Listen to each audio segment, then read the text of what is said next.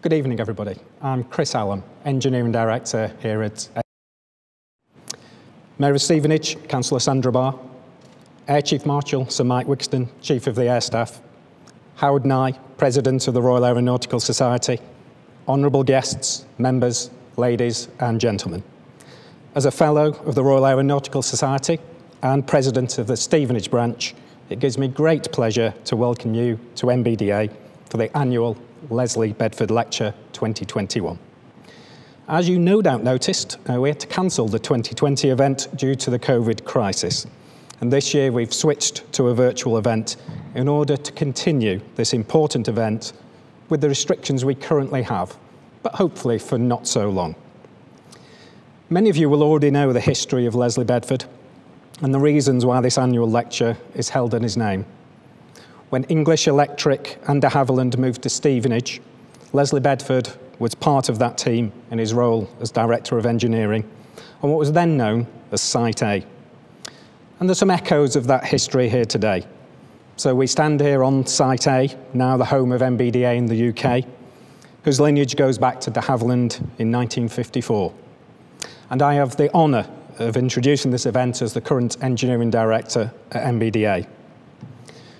But maybe that's where the similarities end, as Leslie Bedford is described of a man of immense intellectual stature and a fiendish sense of humour. He was one of the most respected and innovative British pioneers in the field of radar and guided weapons technology.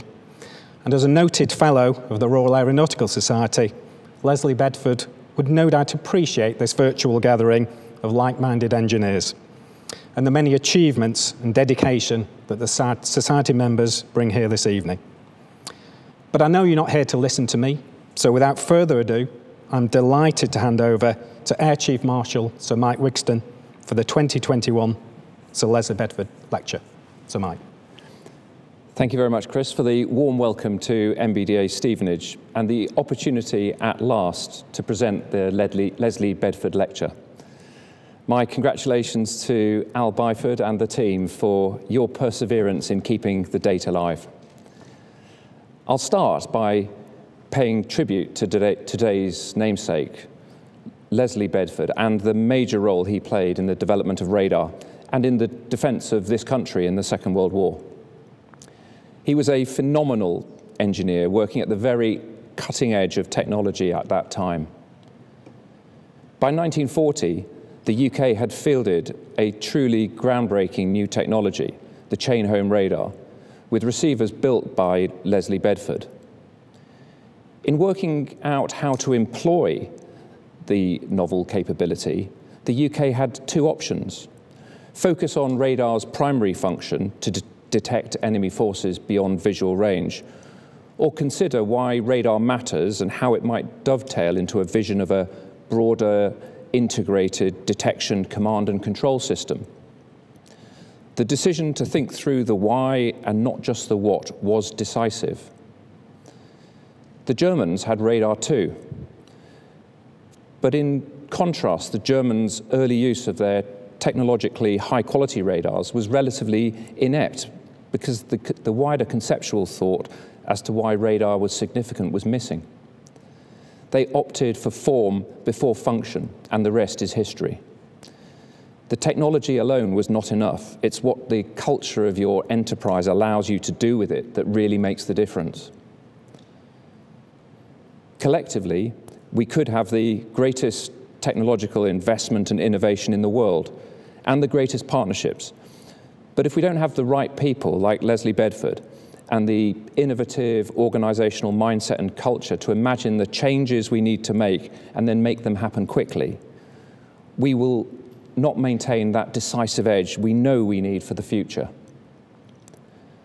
As my thoughts turn to implementing the integrated review, I know it is our collective, innovative mindset and culture that will enable us to seize the significant opportunities we have been presented with. I'm sure most of you will have studied with interest the significant announcements made over the last 6 months around security and defence, Britain's place in the world, the role of the UK Armed Forces, and of course the role of the aerospace sector in all of that.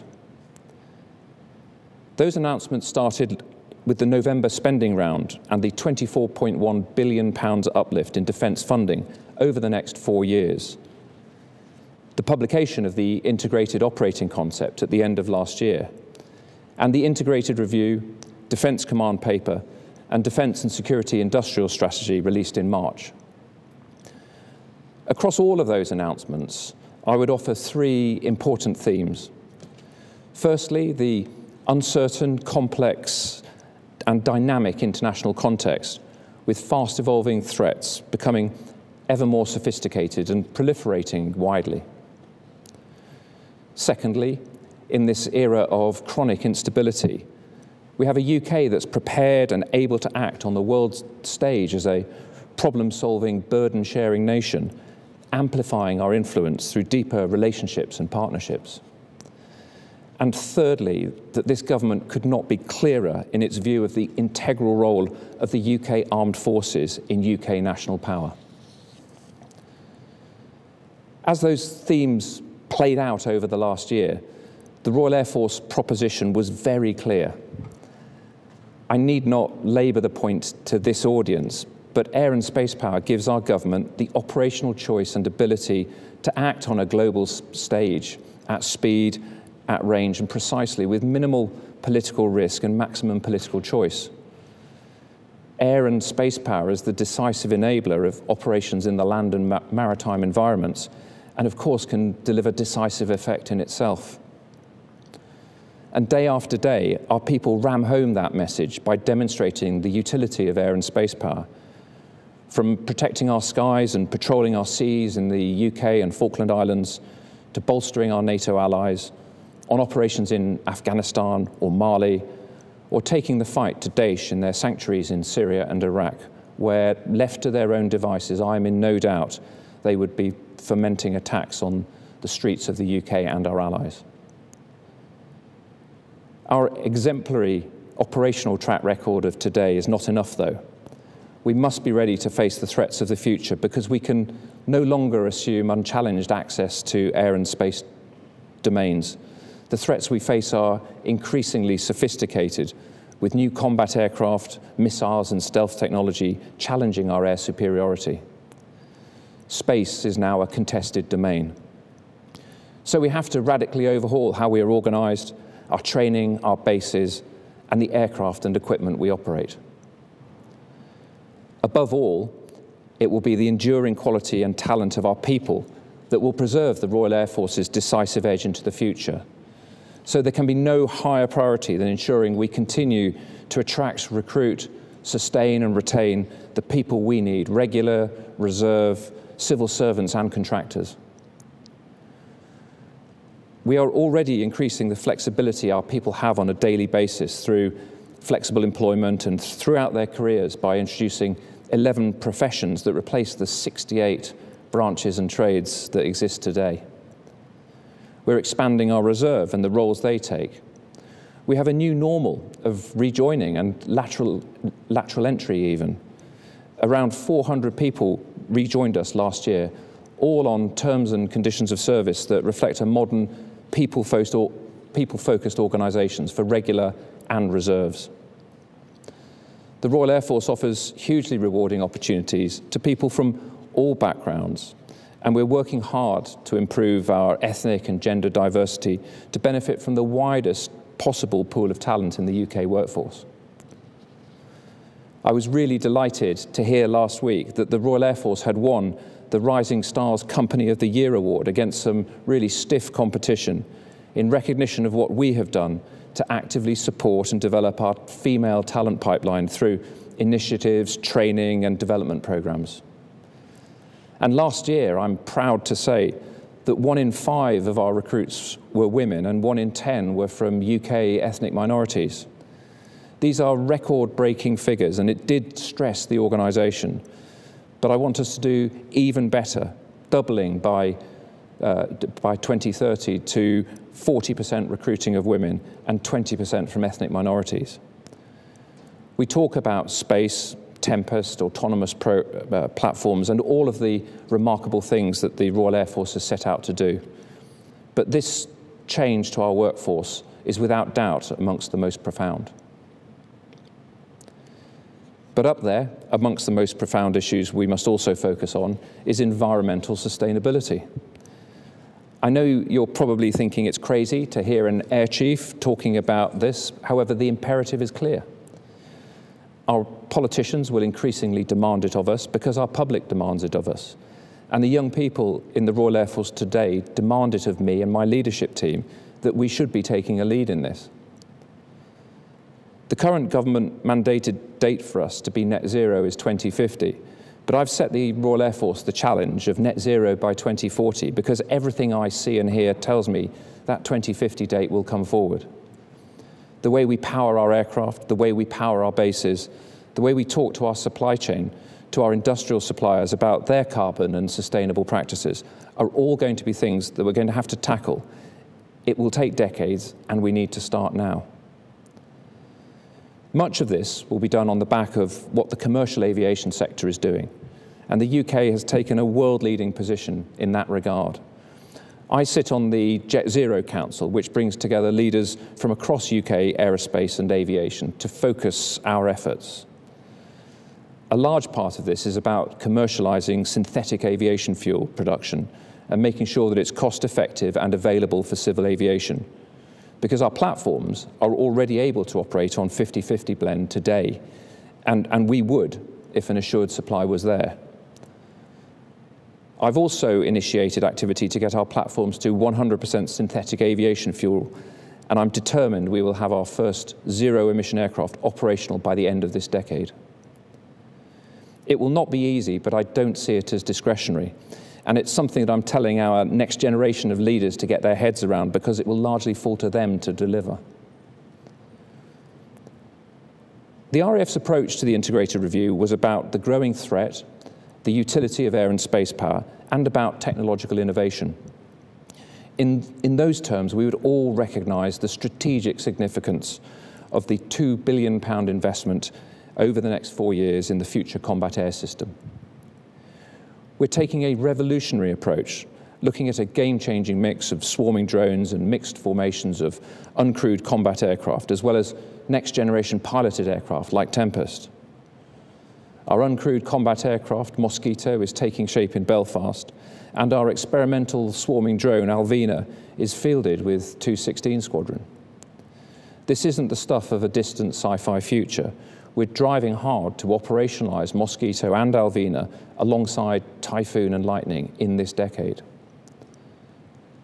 As a brilliant engineer and technological problem solver, I would like to think that Leslie Bedford would have been fascinated and ready to get stuck into what we are doing on FCAS and Tempest. And I know that his worthy successors are already doing exactly that. Tempest and projects like it enable us to take a world-leading approach alongside the UK aerospace industry, creating highly skilled jobs across the nation and collaborating with our defence and security partners around the world. And having just toured the MBDA site here at Stevenage, I'm clear in my mind that maintaining a world-leading complex weapons capability is a fundamental element of the UK's operational independence and our operational advantage in the contested future battle space. The defence aerospace sector generates £6 billion a year and employs over 46,000 workers across the 4 nations of the United Kingdom. This is about sovereignty, it is about prosperity, and it is about security. You've heard me say this once or twice before, but you cannot have prosperity without security, and you cannot have security without prosperity. The Royal Air Force has a unique relationship with our world-class aerospace and tech industries, and the defence and security industrial strategy will be the basis for a new level of partnership. I've spoken about the significance of FCAS and Tempest, but I think future generations will remember the 2021 Integrated Review as much for what it said about our ambition in space as what it said about FCAS and Tempest. We are all dependent on space, whether that is in our personal lives or in the unique operational advantage it provides us and our closest allies. So we must ensure the safety and security of the space domain.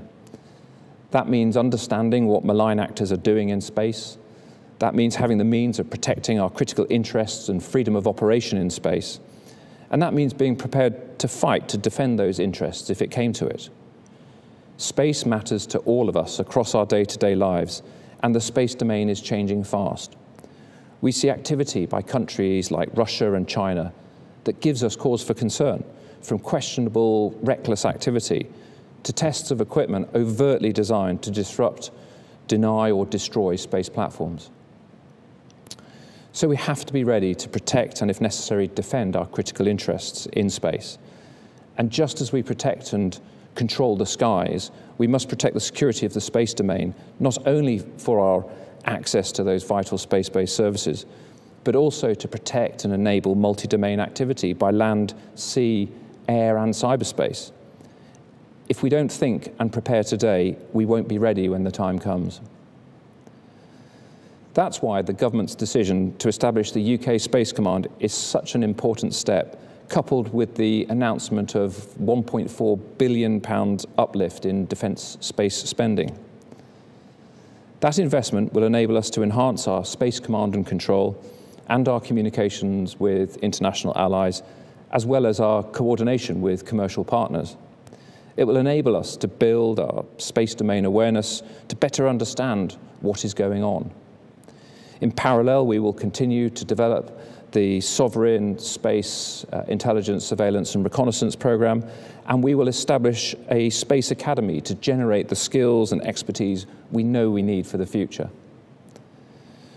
Space and our assured access to it is fundamental to military operations, and I am very proud that the Royal Air Force has been given the responsibility to establish UK Space Command at RAF High Wycombe. And that's on behalf of the Ministry of Defence and the government.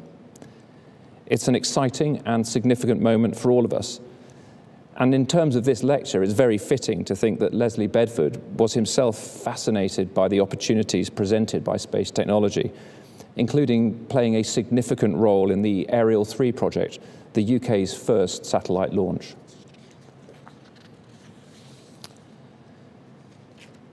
The integrated review and the command paper are our framework for building the armed forces of the future.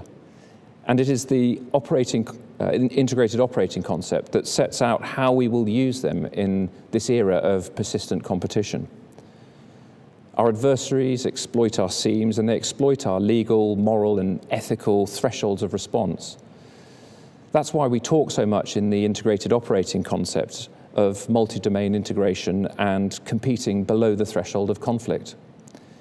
In that regard, I can't think of a better example of multi-domain integration than the Carrier Strike Group that departed a week ago on a 7-month deployment, and I include cyber and space in that force mix too.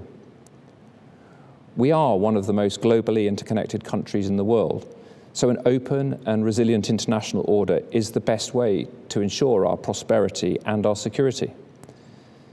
The Carrier Strike Group will showcase the UK's ability to project global influence and bring to life the deeper UK focus on the Indo-Pacific, a region that the integrated review identified as critical to our economy, our security, and our global ambition to support that open and resilient international order. At the Strike Group's heart, of course, is our ability to operate fifth-generation combat aircraft from the sea. Lightning is a phenomenal warfighting machine from land or sea, and this year, 617 Squadron and our Lightning Force is demonstrating that enormous utility from HMS Queen Elizabeth. The UK Armed Forces of the future must be ready to understand, decide, and then act faster with even greater precision, lethality, and in more places around the world than we do today. The integrated review and the command paper have given us a significant mandate to modernise, and I'm clear to my leadership team of their role in leading the way in that. The Royal Air Force has a well-earned reputation for excellence in all that we do. Our work is often challenging and hazardous, and that requires motivated and capable people at all levels of the service. While cutting-edge aircraft, platforms and systems are fundamental to that reputation and our success, it is the quality and talent of our people that ultimately makes the difference, and it is our leaders at every level of command and line management who have to work relentlessly to unleash that talent. That leadership is what today's and tomorrow's Royal Air Force is all about, inspiring people to achieve exceptional things in the service of our country, protecting the UK's sovereignty, prosperity and security into the future, and above all, ensuring the future defence of our skies and space. Thank you. I look forward to your questions.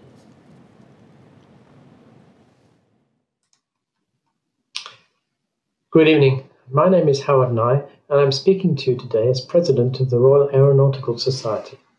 I'm honoured to have been invited by the Stevenage Branch to attend this Leslie H. Bedford named lecture. To honour the contribution to aerospace, aviation or space of a certain individual, in this case Leslie H. Bedford, who was one of the most respected and innovative British pioneers in the field of radar and guided weapon technology, and who passed away in 1989. Leslie Bedford had an extraordinary career. Perhaps most interesting today was his role as Director of Engineering at British Aircraft Corporation's Weapons Group, developing the Thunderbird 1 and 2 air missile systems, then personally committing himself early in the space era to consider the possibilities of communication satellites in geostationary orbit, a concept popularized by the science fiction writer Arthur C. Clarke in the 40s as a way to revolutionize telecommunications, but not actually accepted at the time.